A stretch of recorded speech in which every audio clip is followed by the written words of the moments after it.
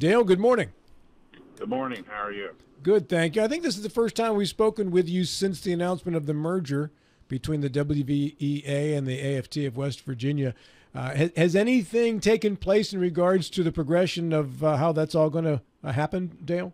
Well, we're in continued talks.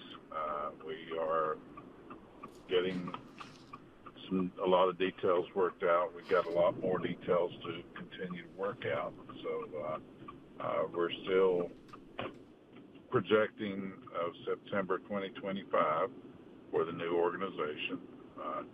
Next year, both of our governing bodies, our delegate assembly and their convention, assuming that we continue on the pace we're on, our delegates will vote on the adoption of the merger, and then we'll go from there. Okay, very good. Have you settled on a name yet, or is that still in the negotiation process? No, we are doing a lot of polling. We'll be polling some members. Easy come, easy go in this business. Dale, do we still have you? Yeah. Okay, there you are. Yeah, we lost you for a moment. You said you're going to be doing some polling to find a new name? Yes, and get exactly what we need to do. We'll let the members decide the direction they want a new organization to go, things that are important to them. Of course, right now we're calling it the West Virginia Merger Organization. Yeah, I'm guessing you're driving somewhere, Dale, because you're going in and out. I should be okay in about 2 minutes. Give me a second. I'm sorry. That's not a problem. Bill has been wanting to talk about Amtrak for a while now, so. All right. Take your time, Dale. I have a lot to talk about. Dale should have taken the train. You should be on the train right now, Dale, instead of driving. I really should. Hey, I want to ask you about the recently completed go ahead. Speaking of trains, back in the early part of the 1900s, when Bramwell, where I started my coaching career, had more millionaires per capita than anywhere in the world at that time. Mm-hmm. Each of the coal owners would have their own railroad car, and the trains would come and pick the car up and take them to New York or wherever they wanted to go. So that they still have a train car down there that you can actually look. It's not one of the ones that the coal owners had, but it's still a big part of the history of Bramwell. Oh, that's pretty cool. Yeah, Dale, with your influence, could you perhaps get one of those private cars moved up here, and Rob could use it going back and forth to work each morning, and the rest of us could use it to go out for lunch? No. I don't want you peasants using my luxury railroad car. You know, with my influence, we may have to go to the model train store, and I might could buy you one like that to go with my influence. Oh, he's too modest, Bill. He's too modest. Yeah, come on, Dale. I've been. They would probably charge me double, but I could see what I could work out. I think you're being too modest, Mr. Dale. Dale, let's talk about this recently completed legislative session. I know there were some folks on the Education Committee who were disappointed that the discipline bill from Amy Grady didn't get through the House and ultimately get signed by the governor. What were your thoughts on that education bill? Would you have liked to have seen something passed, if not that exact bill? I would have liked to have seen something passed. I've been saying for a year now. I look back at we have a state board meeting at 9 o'clock today that I'll be speaking at, and I look back at some of the remarks that I've had in the past, and I've been saying all year that we really have to deal with the discipline issue, the mental and emotional state of these students, because if we don't, it doesn't matter what we do reading and writing wise. If we don't address these issues, they're not going to be where they need to be. Bill? Yeah. Good morning, Dale. By my count, approximately 30 bills that dealt with education was passed and signed by the governor. suspect of those 30, some you very much agree with, some you do not agree with. One in particular stuck out to me, and that's Senate Bill 487, which requires review of professional development for teachers and educational staff. Currently, that was every 10 years. Now it's been reduced to every 5 years. What was the genesis? What was the emphasis for that particular bill? Was it needed? That's a good bill in that the legislature over the years have mandated different staff development, so to speak. One of them would be a suicide prevention, which is very important, but it's the same video year in, year out. You know, if you're not changing things, why do I have to watch the same video year in, year out? Let's update things. Let's make sure that we are aware of what's going on. But staff development should be a school-based decision, not mandated from the legislature like they're continuing to do. Each school should know what they need and how they need to improve and the things they need to help their students, not just the legislature making that. But this is a good step in that you're reviewing it and making sure that things are relevant and things are updated. Yeah, you say each school should do that. Does every school do that, though? Isn't there a need in places to ensure that adherence? You really don't have the option to do that because the legislature now has mandated so many staff developments that you don't have the option to make it fit what you need at your school. There's another bill that did not pass, and that was House Bill 4851, which would have allowed public and private schools in West Virginia to employ former police officers as school security personnel. Mm-hmm. Did you? Does that bill have merit? Well, there had been a push in the last 3 years to have more people armed in the school. I'm not a gun person myself. I understand that most West Virginians are, and I respect their right. But earlier in the year, in November, I was at a national meeting in Atlanta, and we had a lady there that's a teacher now that was a 20-year combat veteran. And this issue came up about arming teachers. And she explained that when she was in the military in combat, she was trained to shoot the enemy. And her mind allowed her to do that, and she was trained to do that. It's a different mindset when that so-called enemy now is a former student. And we've had police chiefs, we've had state police, we've had a number of people who have spoken in committees and talked about, number one, in a crisis situation like that, you come in and how do you know who has the gun? How do you know is the person there with the gun is the one creating the issues or not? For security officers and things, yeah, I can see that. But arming a bunch of people in the school,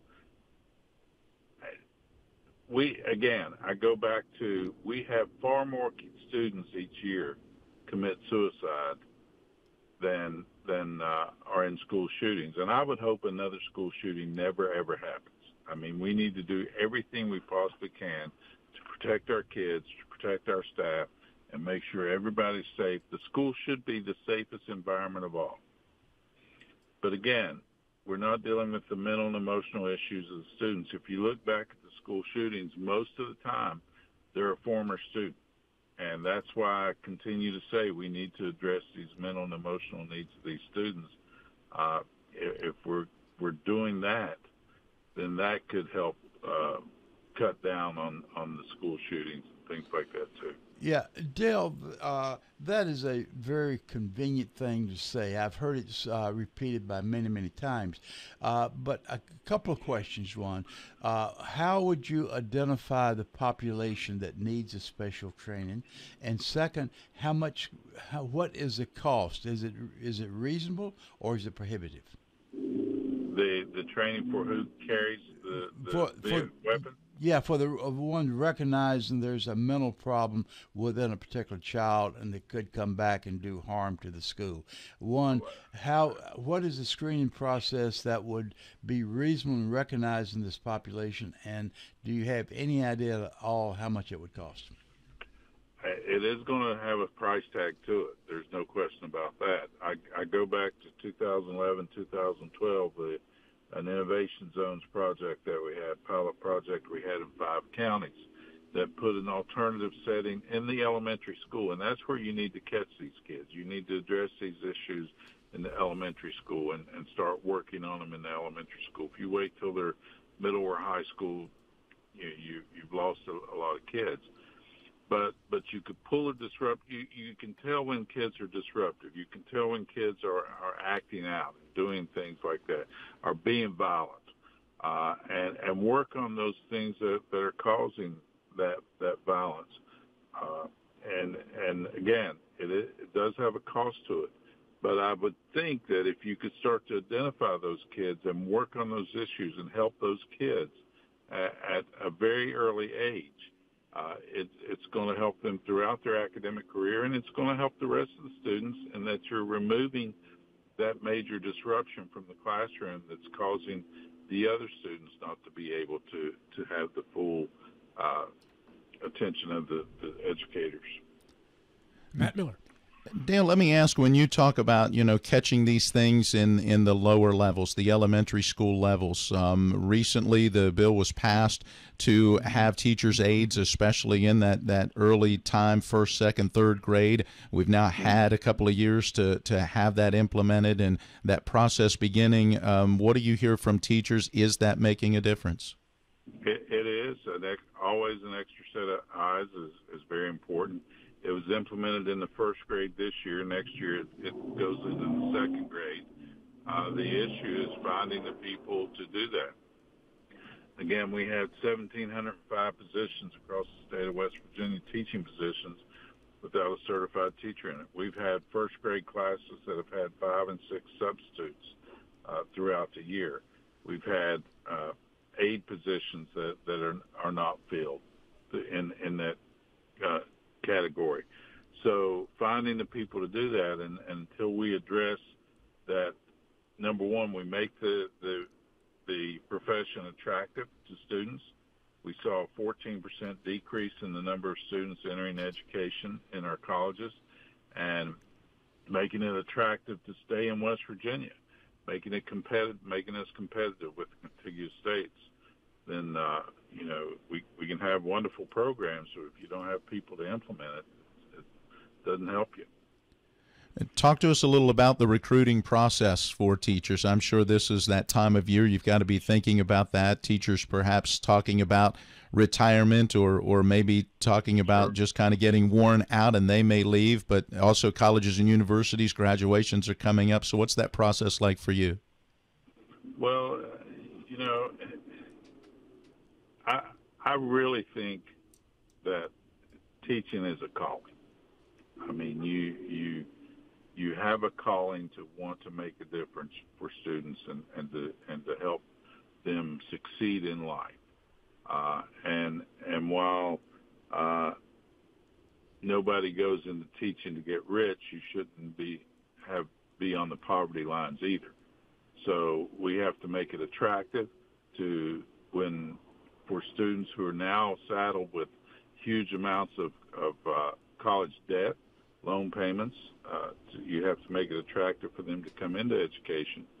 And I think we're doing a good job now. We're starting to identify students in high school with our Grow Your Own program that want to be teachers and may be good teachers, and giving them the opportunity to get some of these courses while they're in high school to help alleviate that long-term debt. Dale, we hear quite a bit over the last couple so years. We've been responsive to the needs of the teachers by giving pay raises. Yet I look across the state line in Maryland, and they're doing a significant revamping of how they pay, also reimburse the teachers for various needs. There was a discrepancy already between the two states. That gap is going to become progressively wider. I cannot Oh, yeah. speak to Ohio and Kentucky, but at least in the Eastern Panhandle, the challenge is going to be even greater. What is being done to look at this existing gap and anticipate the future gap, which is going to be significantly larger? Well, we've received pay raises in, I think, 4 of the last 5 years, and we're still in the bottom 40 in the nation in pay. And as you said, when Maryland and Virginia and these other states surrounding us are making higher increases, why would you not drive 30 minutes if you are saddled with $100,000 student loans to make the more money? So we have to make it attractive to stay in West Virginia. We have to address the salary issue. We also have to address the benefits, the insurance, the retirement, and things like that. And I continue to say that one of the answers for the problems in the Eastern Panhandle is a continued reduction in the local shares. Let the Eastern Panhandle and all of our counties in the state keep more of your local tax dollars, but designate those toward salaries and benefits. If you give counties the ability to use them any way they want, you had some the last time we did that, repair roofs and things like that. If you're saying that we need to keep our people and make our salaries competitive, then use that to make them competitive. Dale, that's something that can pass. Yeah, Dale, how would you rebut the problem or the claim that we're giving adequate amounts to the schools or to the teachers, but it's been misdirected? It's going to the administrative side as opposed to drifting down to the teachers themselves. Well, one of the things you'll continue to hear different politicians say is that we're in the top 15 in the nation in the amount per pupil expenditure, which, if you look at the actual dollars, that may be true. But what they're not telling you is we're one of the few states that have a statewide retirement system and a statewide health insurance system. Most of the states around us do that local by local. Secondly, we are paying for the sins of the past. We put more than $400 million a year into the retirement system to make up for the years that we didn't put anything. If you remember in 1990, the teacher strike in 1990, the retirement system was broke. I mean, it was the worst funded retirement system in the nation. The WVEA filed a lawsuit. The courts mandated that the legislature and the governor would have to put money in the 40-year plan to pay off the retirement system. That will be paid off in 2034. We went from the worst funded retirement system to one of the best funded retirement systems in the nation. But all of those count as education dollars. When you're looking at the actual dollars that go and get to the classroom, we're probably around 34th, 35th in the nation in per pupil expenditure. Dale, tell me about the PEIA increase for this year in terms of what the percentage has been and what you're expecting for next year. Well, the shopper's guide is out now, so I've been able to look at the increases, and the increases range anywhere from, for a single plan in the lower tiers, $7 to $10 a month, to the highest plan average, it's less than $70 a month. So people will see the $2,460 raise. People will see some of that raise coming into their paycheck this year. Now, there's always going to be an exception. You could this raise could bump you into a different tax bracket. This raise could bump you into a different tier of PEI and things like that. But for a general statement is you will see some increase in your pay.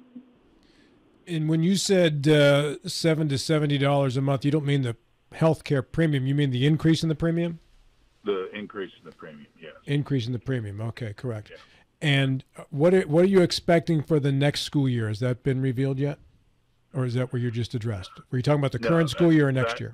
That will go into effect July 1. July 1. Okay. Yeah. The raise that was passed, does everybody get 5%, or is that a pool of money that gets redistributed to the beginning teachers' salaries more so than the ones who are at the higher end? It's a $2,460 across the board raise. Everybody got that. 5%. Yeah. So everybody gets $2,460. Yes. All right, I got it. And $140 a month for service personnel. Okay. Hey, I've got about a minute left or so. Do you have a Coach Dale Lee story you want to let us know about before we say goodbye? It's a sentimental story. My first year coaching, I was at Bramwell High School. We're in the state tournament. We're undefeated at that time. My oldest daughter was about to turn 1 year old, and we left on a Tuesday. And on Tuesday, she was pulling up and trying to walk and things like that. We won on Wednesday and played again on Friday. And her mom brought her to the game on Friday. We're on the court warming up. Her mom brings her down to the Coliseum, the Civic Center floor, sets her down on the gym floor, and I'm standing there at the bench. And she walks over to me. The first steps I ever saw my oldest daughter take were on the Civic Center floor in the state basketball tournament. I never go in that Coliseum. I never see that gym floor that I don't see this little 1 year old girl walking toward me in the first steps. So that's an experience that I will never ever forget and relive every time I see that. That's a nice story. Were her first words, "Ref, how did you miss that call?" Actually, her first words were "Mama," but she said "Coach" before she said "Daddy." Oh, that's pretty cool. Hey, who wouldn't love that, right? Yeah. Dale, thank you very much, man. Good to talk with you. All right, thank you. Take care. And we appreciate that his cell service did improve like he said it would as he moved along there.